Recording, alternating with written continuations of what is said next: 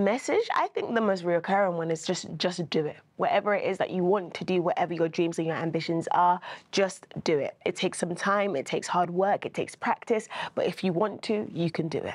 I think it's a little bit of an oxymoron. I feel like there are more opportunities now and there's more visibility now, but then there's other pressures, more so with social media and mental pressures that may not have been so intense back in the day. Understanding that they need to take their time, understand their own purpose, their own journey, and just enjoy being a young woman. I think they got inspiration, they got community, they got unity, they got a fun day out of school, and just an example of how their dreams can be actualized. Especially aviation. Oh my goodness me. I thought that was something I don't think many of the girls thought was possible. Also the rollerblade and DJ.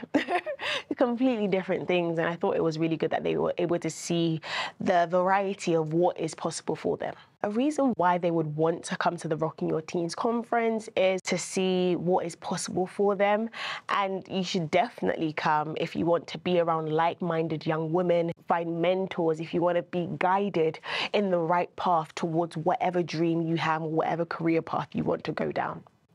To my 13-year-old self, I would say love myself. I would say give myself grace. Don't try to rush and grow up, and everything will always work out for my good.